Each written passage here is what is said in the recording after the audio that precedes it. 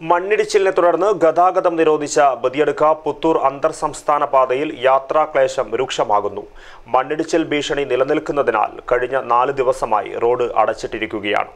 ഗതാഗത യോഗ്യമാക്കുവാൻ കാലതാമസമെടുക്കുമെന്നതിനാൽ അനുബന്ധ റോഡ് അറ്റകുറ്റപ്പണികൾ നടത്തി തുറന്നു കൊടുക്കുവാനാണ് തീരുമാനം. kasaragod, Mangalore. ശക്തമായ മഴയിൽ ഭൂമിക്ക് വിള്ളൽ വീണ് മണ്ണിടിഞ്ഞതിനെ തുടർന്നാണ് അന്തർ സംസ്ഥാന പാതയിൽ ഗതാഗത നിയന്ത്രണം ഏർപ്പെടുത്തിയത്. റോഡിനു കുറുകെയും വിള്ളലുകൾ രൂപപ്പെട്ടതോടെ ഗതാഗതം പൂർണ്ണമായും നിരോധിക്കുകയായിരുന്നു. നിലവിൽ കെടഞ്ചി മുതൽ കാടമന വരെയുള്ള 3 കിലോമീറ്റർ പാതയിൽ മണ്ണിടിച്ചിൽ ഭീഷണി നിലനിൽക്കുന്നുണ്ട്. അനുബന്ധ റോഡ് വഴി ഗതാഗതം നടത്തുവാൻ സാധിക്കാത്ത സ്ഥിതി വന്നതോടെ ഇതുവഴി യാത്രാക്ലേശവും രൂക്ഷമായി. അപകട ഭീഷണി ഒഴിവാക്കുവാൻ ഇളകി നിൽക്കുന്ന മണ്ണ് പൂർണ്ണമായും നീക്കണം. വിദഗ്ധ സംഘമെത്തി പരിശോധന നടത്തിയ ശേഷം അറ്റകുറ്റപ്പണികൾ ആരംഭിക്കുവാനാണ് തീരുമാനം. ഇത് ഒരു അന്തർ സംസ്ഥാന റോഡാണ്. അപ്പോൾ ആ പ്രാധാന്യം ഈ റോഡിനുണ്ട്. അപ്പോൾ ജനങ്ങളെ ഇങ്ങനെ ഒറ്റപ്പെട്ട് കിടക്കുകയാണ്. അപ്പോൾ അടിയന്തരമായി ഈ തടസ്സങ്ങളൊക്കെ നീക്കി ആ റോഡ് ഗതാഗത യോഗ്യമാക്കേണ്ടത് വളരെ അത്യന്താപേക്ഷിതമാണ്.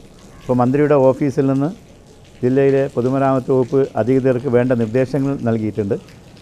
നാളെയും മറ്റന്നാളുമായി ഉയർന്ന ഉദ്യോഗസ്ഥന്മാർ സ്ഥലം സന്ദർശിക്കാൻ എത്തുന്നുണ്ട്. അപ്പോൾ ആ മണ്ണ് നീക്കാനും അതുപോലെ തന്നെ മരങ്ങൾ മുറിച്ച് നീക്കാനും ഒരു എസ്റ്റിമേറ്റ് തയ്യാറാക്കി ഇന്നോ നാളെയോ തിരുവനന്തപുരത്ത് എത്തിച്ചാൽ അപ്പോൾ ആ പണം അനുവദിക്കുന്ന കാര്യത്തിൽ ഒരു തടസ്സവും ഉണ്ടാവില്ല എന്ന് മന്ത്രിയുടെ ഓഫീസിൽ നിന്ന് അറിയിച്ചിട്ടുണ്ട്. പണമല്ല നമുക്ക് തടസ്സം.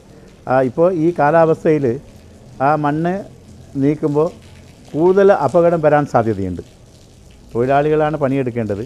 ആ തൊഴിലാളികളുടെ ജീവൻ പോലും ചിലപ്പോൾ അപകടത്തിലാകുന്ന ഒരു സ്ഥിതിവിശേഷമാണുള്ളത്. അതുകൊണ്ട് വളരെ കരുതലോടുകൂടി ജാഗ്രതയോടുകൂടി എടുക്കേണ്ട ഒരു പ്രവൃത്തിയാണ് അത്.